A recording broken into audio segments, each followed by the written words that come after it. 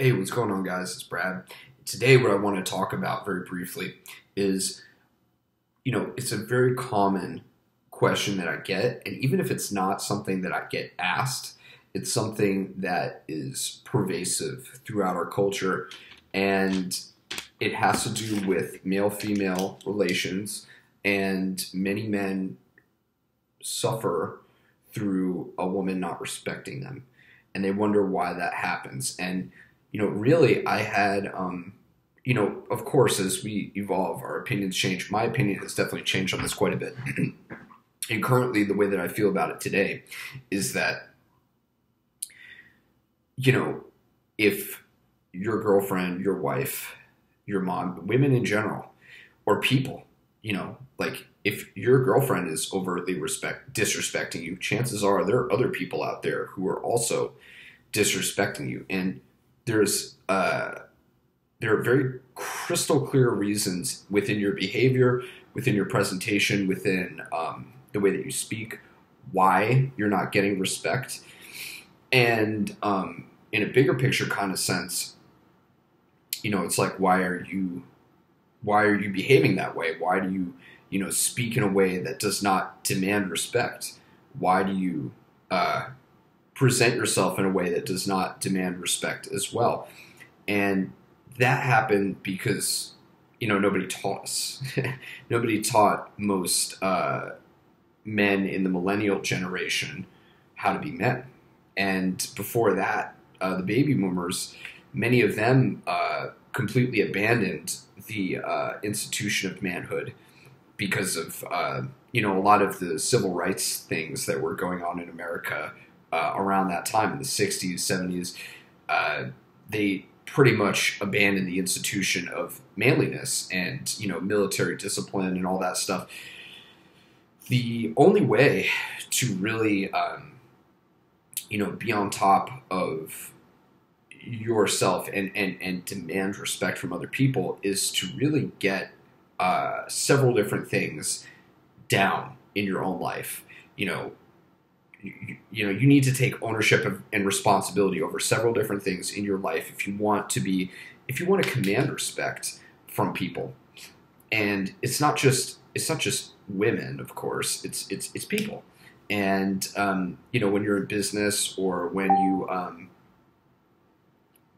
you are communicating with other men, you need to demand the respect that you're earned. And many times, men will jockey for position with each other, where they'll say something to test you, they'll throw a joke at you, or they'll do something to kind of barb at you or whatever, and see if you catch it.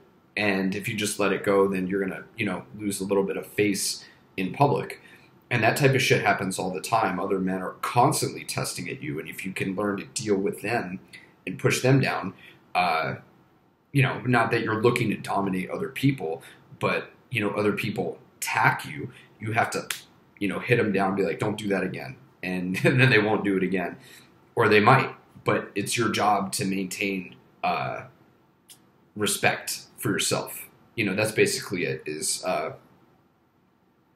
once you begin to get disciplined and serious about your life, almost the way that I view my life is, I'm not saying I'm perfect, but the things that I think about nowadays is I try to think of myself as I compete against myself. I don't really compete against anybody else. I compete against myself, and I am aware of all of the places in my day where I'm not doing the right thing.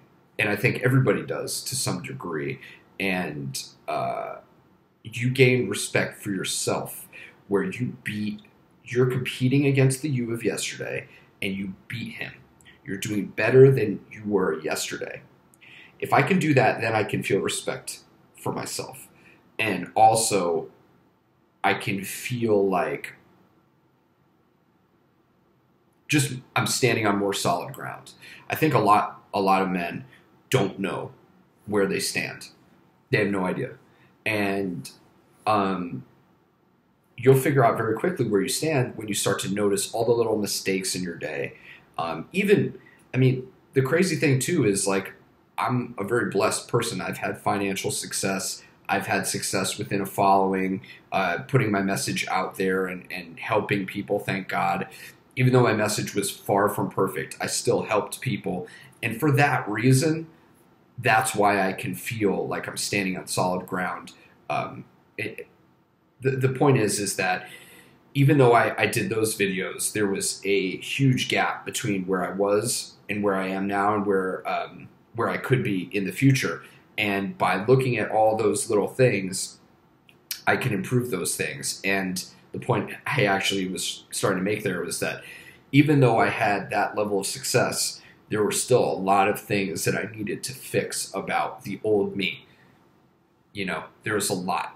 And even today, there's a lot of things that I need to fix about me currently. But as long as I continuously move and keep pushing and grinding forward, I'm going to feel okay. And I'm going to feel like, you know, just more solid. Because fact is that most people don't think like that. And when you begin to think like that, you begin to, you know, make these changes to yourself.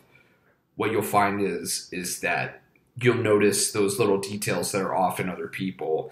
And that is what allows you to kind of, you know, if somebody's barbing at you, you can kind of say, hey, you know, you're not perfect. Look at this, this, this, and this. Look at this, this, this, and this, and this, and this, and this, and this, and this that's wrong with you. You know, you're not doing, like, come on, let's go. And then also you're a more useful asset in the world because, you know, you become more competent and you become more detail focused and you become more professional. That's just basically it. I mean, you're constantly trying to perform better, and that attitude of wanting to be better is taken into the work environment. It's taken into this, it's taken into that. And then I also think that's very good because it removes outward blame for like you're not going to be, you know, focused so much, at least, on what went wrong in your life, which led to your situation. And those things may very well be real. And a lot of times they are real. But, you know, if you can remove the focus from that and put it on to, you know, what can I do? What do I have control over? You actually have a control over a lot. And, you know, it's all within yourself. Like everything here I can control. You know, I can control what I put in my body. I can control things in my immediate surroundings. And then I can reach my control out into different spheres. I can make a YouTube channel, for instance, and control that. I can make an email account and control that. I can control all those things. But to control another person, that's pretty difficult. To control fucking anything, basically, is kind of just a waste of time. So you just work on what you can, and that keeps you busy. And then you're not going to really, that's another very important mindset shift.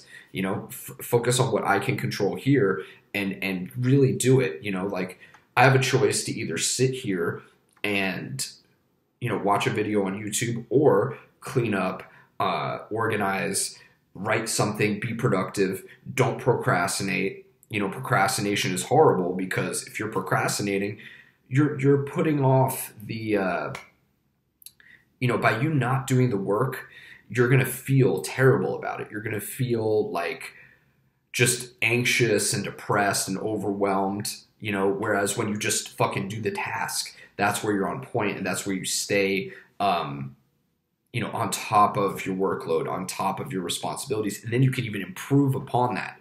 The problem is nobody teaches this shit and you get behind on work, you get behind in housework, you get behind on your health, you get behind on all these things, you get behind on your relationships. And it's like, you know, that's where shit gets bad. And then, but once you make the choice to switch to this, things can get better. Things can only get better once you start to decide that you want to be productive, you want to be a better version of yourself, you want to treat yourself with respect, eat healthily, sleep well, stick to a schedule, so on and so forth. That's what's going to help you. Doing things, you know, by the seat of your pants is not going to help you. So that's it. I hope you guys have a great day. Thank you guys so much for tuning in. I do actually offer coaching in this respect. So if you're looking to get disciplined, I offer coaching where every single day I speak to my mentees, I record webinars, I do a whole bunch of different stuff so that I can teach you guys how to make more money, how to get more on top of your life, how to be more positive people, so on and so forth. So that's about it. Thank you guys so much for tuning in, and I'll talk to you later.